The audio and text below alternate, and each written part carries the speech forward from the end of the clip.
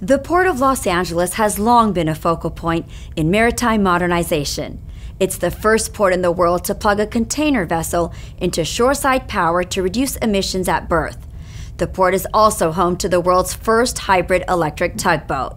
And now, the port is proud to harbor another maritime innovation.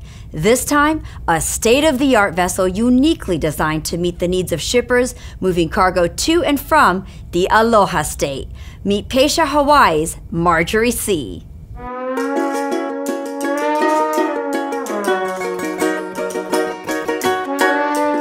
Known in the maritime industry as a ConRo vessel, she can easily ship containers as well as wheeled cargo, such as automobiles, trucks, and railroad cars.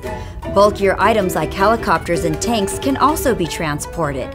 This dual-purpose vessel is the only one of her kind running the route between the U.S. mainland and Hawaii, earning her the nickname the Hawaiian Hybrid. The Marjorie C has a container capacity of 1,400 and an automobile capacity of 1,200. Her oversized cargo deck has more than 100,000 square feet of space. Roll out the tape measure and you'll find she's nearly 700 feet long and 100 feet wide, weighing in at 26,000 tons. Her stern ramp allows vehicles to be driven on board directly from the terminal and then retracts and is stored on the vessel while she is underway. With 2 onboard cranes, she is self-sufficient and capable of loading and discharging cargo at facilities where shore cranes are not available.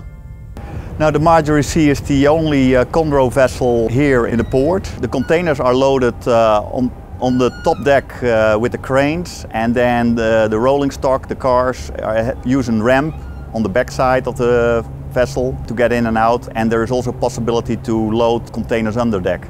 The Marjorie C was commissioned and is now operated by an equally unique family-owned maritime company, Pasha-Hawaii LLC.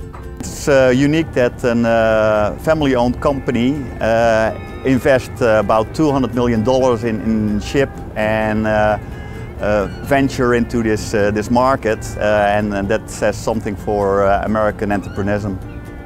She was built 100% on United States soil, which makes her a Jones Act vessel flying under the U.S. flag.